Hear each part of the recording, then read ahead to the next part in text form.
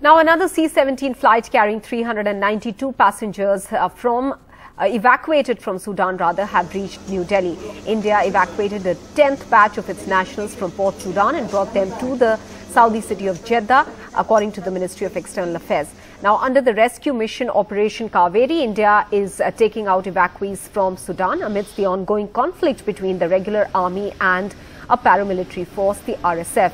Early on Thursday, Foreign Secretary Vinay Kwatra had said that the centre estimated that approximately 3,500 Indian nationals and about 1,000 odd PIOs are in Sudan, adding that the security situation remains very complex, highly volatile and unpredictable, and India's objective is to get every stranded Indian in the country out of harm's way.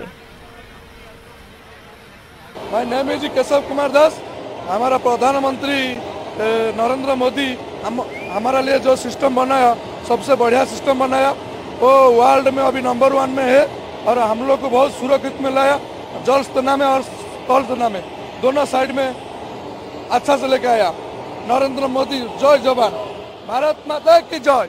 और अभी हम Khartoum से आए हैं और हमने बहुत सारी प्रॉब्लम फेस किए उधर खारतूम में। अच्छा, उनको मैं थैंक यू बोलना चाहती हूँ। हमारे विदेश मंत्री ने हमको इतना यहाँ तक के लाए और हम अच्छे से आ गए हैं, इसके लिए थैंक यू बोलना चाहती हूँ। मैं तरुण कांति मंडल हूँ, मध्य प्रदेश बैतूल डिस्ट्रिक्ट से। मैं बोलूँगा हम लोग बड़ी मुश्किल से मतलब वापस आया है घर पे। इधर हम लोगों का सब कुछ ले लिया, लूट लिया। हम लोग पैदल आया, बच्चों को एकदम पैदल दौड़ा के लेके आए। बहुत हालत खराब है उधर को। भारत सरकार ने हमको बहुत हेल्प किया है, हाँ बहुत हेल्प किया है, उसके लिए शुक्रिया अदा। बहुत अच्छा है, हम लोग बहुत मुश्किल से वापस आएगा। Thank you.